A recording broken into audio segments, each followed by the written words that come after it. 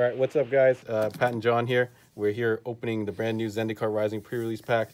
Today is September 18th, so the take-home pre-release day is happening today and tomorrow while supplies last. So we're going to open one of these pre-release kits. We've taken off the plastic just to save ourselves some time.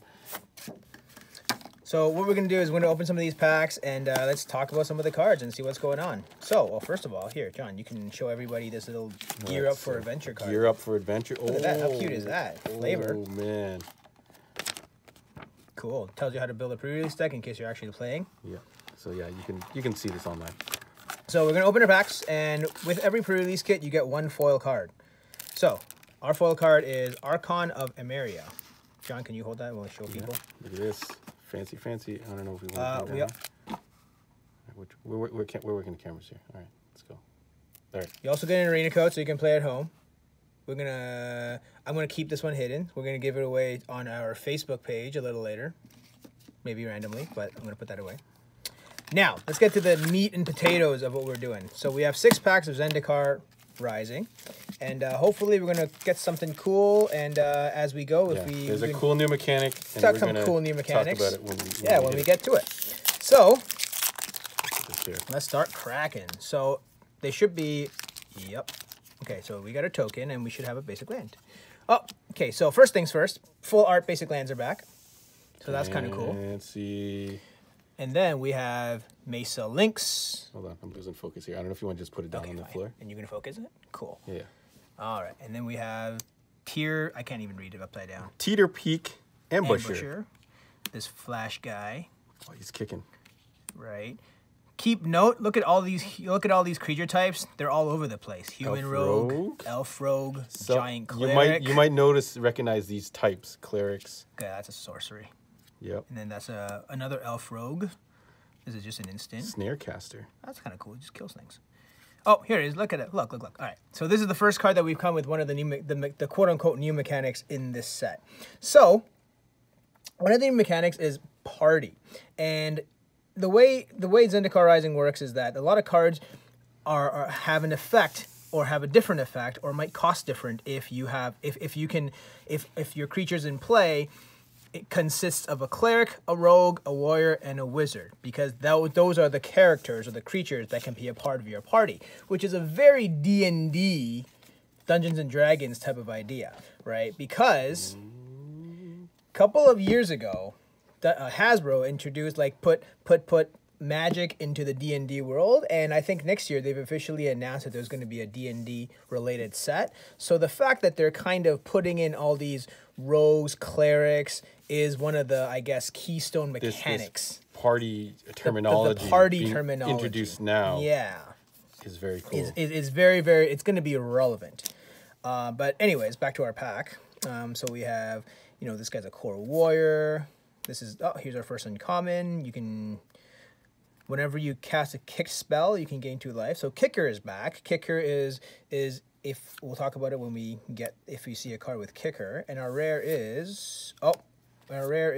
Well, this guy's we'll talk about that next card later. So this is our rare, Coralheim Chronicler, right? That's a lot of text, wizard. And it's upside down. I can't read it. But whenever you cast a kick spell, draw a card, right. Then discard a card, and then a whole bunch of text over here. So kick spells mean that kick spells have an additional cost that if you pay the kicker, it does additional things. So the Jace in this set has kicker, so he does his own thing if you cast him, but if you kick the spell, he does something else, right? But now, one of the coolest new mechanics of this set is the return of flip cards. So this card I'm holding is Sejuri Shelter, which is an instant. It says target creature you control gains protection from the color of your choice until end of turn. However, can you focus that? Great. However, it's a modal card, which means he actually has a backside, which is a land. And then this card says, Sejuri Glacier enters the battlefield tapped. It just taps for white mana. So one of the problems that a lot of people talk about with Magic is that people hate getting, mana screwed, right? And this set does something that a couple of other card games previously have done, which is kind of remove that. So in theory, your deck, instead of having, let's say, 24 lands, can have 20 lands and 4 of these. So if it's late in the game and you need to cast this as a spell, you can. If it's early enough in the game, you can just put it down as a land right, into play tapped. And that kind of fixes a lot of mana problems, right? I believe like the old World of Warcraft card game had the exact same kind of similar strategy where you can just put any card face down, but Magic isn't going to do that. So what they do is they introduce these modal cards. So I believe they're all actually lands on one side, but the front side there's instants, there's sorceries, and I believe there are creatures as well, right? So that's kind of one of the keystone mechanics of this. So how would you put this in your deck? Now you're saying you would either put a proxy card into your deck and mark it as this, or you get one of the new sleeve styles that actually has a backing cover. So the new Ultra Pro Eclipse, or some of the other brands that make sure you can't see through the card. So I would probably recommend you double sleeve something like this and put it into one of those Ultra Pro Eclipse kind of style. Also, sleeves. there are I'm going to start cracking the second pack now. Yeah. There are additional there are token cards that kind of say it's let you. It's right here. Here's one. Boom. So then here, this is exactly what you can use in your deck. So it's still the Magic back, but you can write in what card it is. So for us, we can write in Sejuri Shelter, or or you could shuffle this, and then when you actually play it, you can pull the card out from your side, from your deck box or whatever. So then you can shuffle with the Magic card, but not actually need to deal with it. So that's going to be useful. You draw a nice little picture on here too. Yeah, for sure. So going back to the meat and potatoes of it, let's go. So we have Scorch Rider, Into the Royal, spell with kicker. So what we were talking about, spells with kicker. More Human Clerics. I might have a little bit of difficulty reading these cards upside down, by the way, but it's fine. So this Reclaim the Waste. This looks like a ramp spell with kicker. Another Elf Rogue. This is the card that's cheaper when you have a full party. And, let's see. More Merfolk Clerics. It looks like every creature here has a creature type and a job. Either Wizard, Cleric, Warrior, or Rogue. Man, what's the set going to be like to draft once the draft's I know. It sounds like it's going to be pretty fun. Oh, look, Warrior. we got another flip card. This one is, he's a 6 mana dude with trample, which is great if you have too much mana, but if you grab him too early and you need mana, you can use him as land. How cool is that?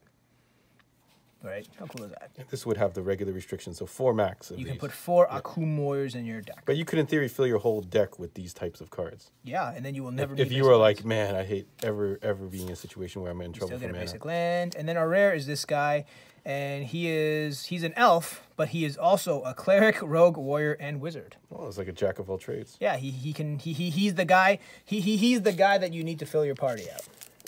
It's kind of cool. Okay, cool. So those are some of the. Let's see if we can get like a planeswalker or something in these packs to kind of make it worthwhile. So I'm just gonna quickly flip through these. We'll speed it up for you folks. Because everybody only wants to see the rare. Let's see the money cards. If there are any. Feed the Swarm, Barasa Splitling. Oh, Ravager's Mace. Boom. Ah, this is a flip card that is a land or a land. Right, so this is the new wave of dual lands that they did for this set, which is... wow, it doesn't come into play tap. It does not come into play tap, but it's like a dual land, but not really, because once you play it, it sticks. Yeah, so... Unless another card comes out that allows you to flip it to its opposite side. Sure, but in case that happens, right? Yeah. But as of right now, if you have it in your hand, you can play it as a white mana, or you can play it for green mana. But it's not a forest or a plains, though. It's just a non-basic land. Yeah. It's just non-basic land. It's kind of cool. We got a foil, whatever this guy is. Hellion. And our Mountain. Welcome to Arena. And our promotional card. We didn't even get a token that pack. Yeah, this is kind of cool. Boom. Let's see. So more Merfolk Rogues. So I just realized that Rogue is not in the party. Oh, it is in the party. It is, yeah, man. My it's bad. Totally a D&D my bad. Party member. My bad. Not this guy. This guy's just a beast. Look at this. Scry 2 and then draw 2 cards. Whoa, what's this? Oh, yeah, this is one of those showcase cards that you can get. So the borderless. Borderless, extended art, whatever you want to call it. Landfall, too. Yeah, existing card with landfall. It's kind of cool. And I have another one. Oh, wow. Same pack. What the hell? Cool. You got 2 of them in one pack. Cool. And then this wall. It's a wall. And then Goblin Warrior guy. Journey to Oblivion. He looks hilarious. That is freaking awesome. This is kind of cool too. It's literally a 1 damage card that turns into a land. So for all you guys that play red burn decks that you need a land, there you go. And for our rare, you got Mythic. This mythic legendary artifact, colorless creatures get +2/+2. Whenever you tap a mana permanent for colorless mana, you get an additional colorless mana. It's kind of cool. And then we also got this foil guy. I think we got a regular one of that too. And here's another token card. Another token card. Now it's just getting messy, but it's okay. We're almost done. Or boom, what do we get? Core Wizard. Another wizard. More wizards. More zombie bats. Elf Wizard. This guy's just an elemental. Flash flying. Yeah, with flash and flying. A lot of these cards actually look pretty good in limited format. Like I mean because like generally creature types don't really matter, but if they do matter for the draft format, it's kind of cool. Like this is like a really good card if it costs 2 mana. If you have a full party of all 4 guys, it's 2 mana. You gain 3 life and draw 3 cards. Instant. That's really good. All right. And then it's upside down. Can't read that. Oh, this is another land. This is an instant that turns into a land. Or a land that is an instant. These are really cool. And then our rare is... This is going to... I feel like this is really going to make a big deal during drafts and stuff. Yeah. Everybody sees it. Here's our cat token. And this guy has a lot of text. I don't want to read it. So I'm just going to put him down. Yeah. He does like these 3 things that you're going to have to learn your cards.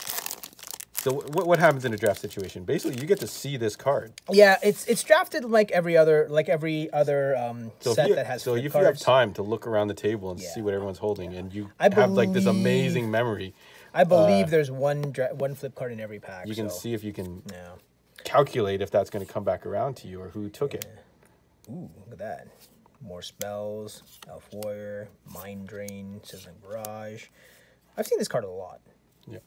Do you remember during the drafting process, are you allowed to take notes during the actual draft? You can't take notes, but you can see it. You can you can see it. So you have to memorize it, but you can't sit there and write it down. You can see people take it, right? Like you can see the person drafting that flip card. And then this guy's an other warrior. Okay, sure. This guy works with warriors. I think you do get 1 flip card. This is actually really good. Return target card from your graveyard to your hand, and it's some type of recovery card. And you get green mana because you're not going to need that at the beginning.